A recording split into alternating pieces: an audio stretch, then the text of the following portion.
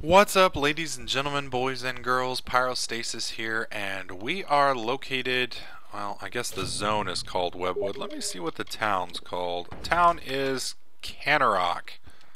Now, if you save if you save the mayor of this town from the spiders, he will give you this house. Now, I don't know if you betray the mayor, if you'll get the house from the new guy.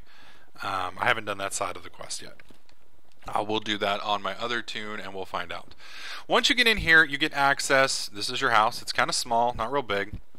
You have a bed just like you would in Skyrim and you can rest. You have a stash where you can store all your stuff, also just like Skyrim. But unlike Skyrim, you do have access to a customized appearance mirror. And with this, you can change, like, well, for me, I guess, the hairstyle. You know, you can play around with that. You can change around your eyebrows. You can mess with jewelry. It basically allows you to completely recustomize your character if that's what you want to do. So you can basically come in here and fix anything you may not have liked, etc., etc. And it's a real nice fix. Now, one thing I did want to show you guys real quick is also, just like in Skyrim, you can upgrade your house. Now, I don't know if every house will have that upgrade option. But at least the Canarok house in over here in Webwood, you can get it upgraded with the blacksmith. Now, the blacksmith, I of course ran to the wrong door. Blacksmith is located right here. And since this is the first house, very similar to the one in Whiterun on Skyrim, the upgrades aren't very expensive. I would assume as time goes on and you get bigger and better houses, that the cost will get more and more expensive as time goes on. So anyways, I had a hard enough time just blah blah blah.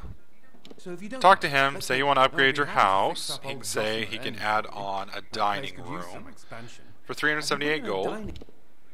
We'll be ready in no time. And then you say, yeah, go ahead and upgrade it. Well, it sure would be useful to have an alchemy workbench. I can add a room. And I don't necessarily do alchemy, but I'll go ahead and get him to upgrade it. The alchemy workbench should come in handy. The main floor has been expanded as much as possible, but I can squeeze in an attic for some Hell yeah, gold. give me a fucking attic. You'll be amazed when you see that attic. What else?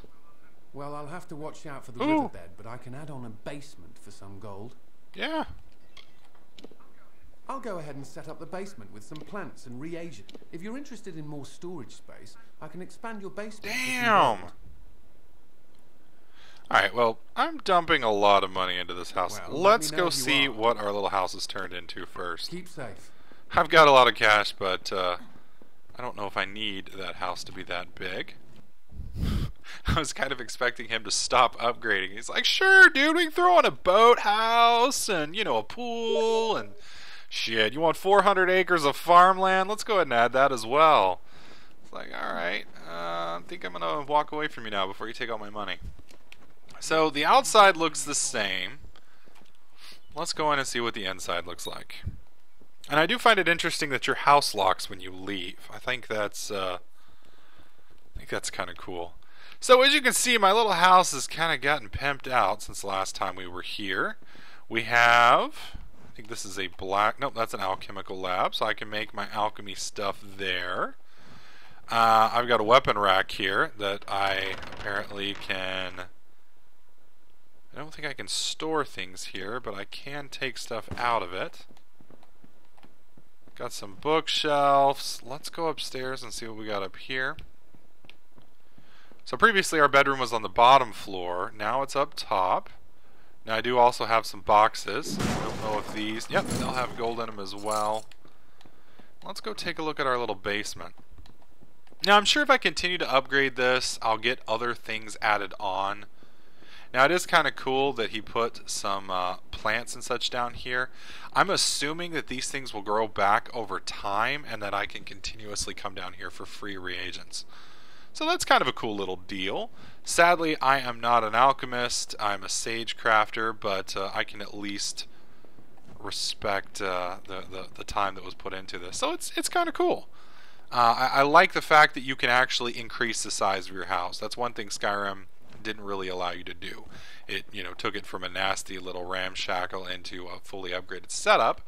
But you know, it didn't actually grow in size. So with this one, you know, you can take your little crappy one-room hovel and turn it into something that's, you know, kind of respectable and nice.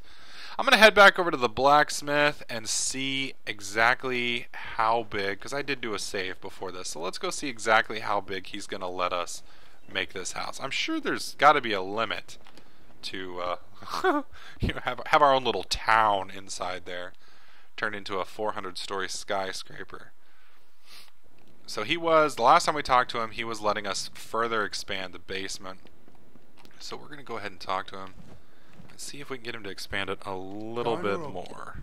All I know Whoops. is I can't say I know. It's almost as if the House store is upgrade. If you're interested in more storage space, Sure. I can expand your basement for some Got about gold. 20,000 gold. Be careful when you go in Damn. there.